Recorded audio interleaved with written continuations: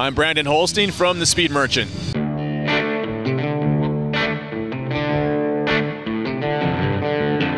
The new Nightster platform is, I gotta say, it's pretty impressive. Obviously, we got to be a part of the build with Harley-Davidson and do our little twist to it.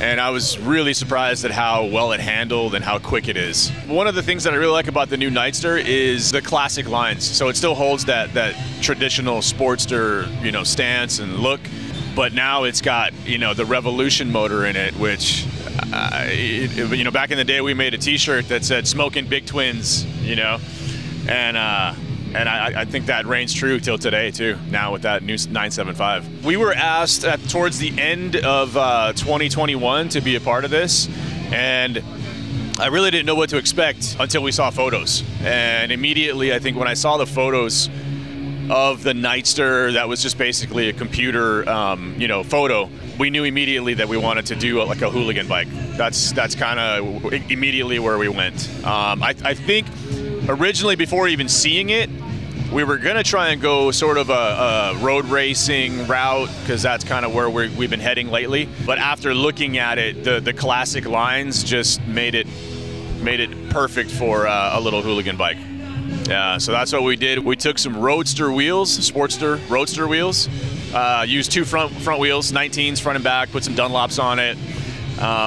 We did a whole custom subframe and tail section that Salomon helped us with, and just built what we thought was a pretty good little hooligan bike. So, fingers crossed, hopefully maybe it can make it on a track somewhere at some point, maybe after this tour is done.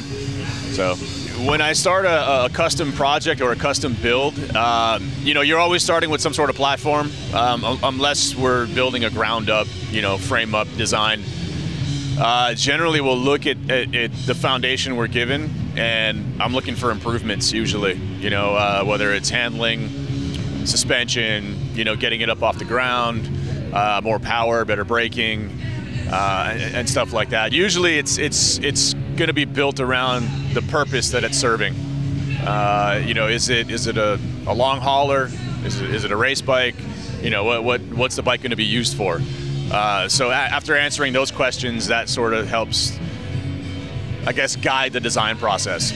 One of the very first things that we did was the taller suspension in the rear. We wanted to get it up off the ground and give it a lot more lean angle. So we went from whatever the stock length shocks were, whether they're 10.5 or 11, I'm not even sure, but we've got 15-inch shocks on it now. So we picked it up pretty much as high as we could without interfering with that gas tank. Because on the new design, the gas tank is under the seat, and it goes all the way down under the seat, and there's a belly underneath the swing arm. So we had to section the swing arm to be able to give us extra clearance to raise it. So that was one of the first things that we did. And then the second was tackling the tail section and the seating position. Yeah. And then beyond that, it felt like I said, we had a tight timeline, so we were just trying to throw everything at it at once. Time was definitely one of the challenges. And we're kind of familiar with this because we did this with the XG750. We had an XG500 that we had built for Born Free years and years ago when it first came out.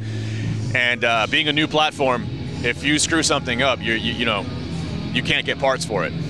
So we had to make sure that everything that we did was going to still work and still function when we were done with it. Because it's not like you can just go to the parts counter and get something that you need.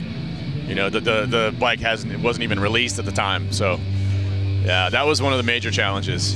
When you're in the trenches and you're actually, you've got this tight, you got 2 months to do this, it's a bit stressful.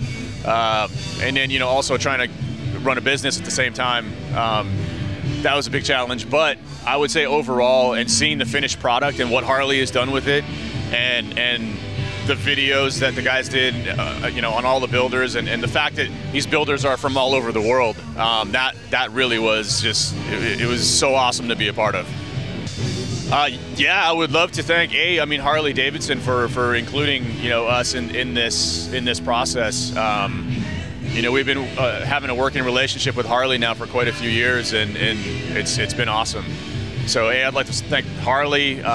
Salomon really helped us out with this, and nailed the seat design like to a T. It's exactly what I was envisioning, and they came through on a tight deadline as well. Galfer also helped us out, with with their brake rotors and stuff like that. And then, our guys over at Specialized Coatings who always do our powder coating as fast as we need it. So yeah. Okay, so like being here at Born Free, this is the first time I get to see all of the other builds. We've only got to see it, I'm sure, like you had via video and photos. But now I get to see each one in person, and I'm just blown away by some of the work that's been done on these bikes. I can't believe that some of these guys did so much work in such a short amount of time. It blows me away. I thought I was like crunched, but some of these guys did so much work, and I couldn't. I'm stoked. Yeah.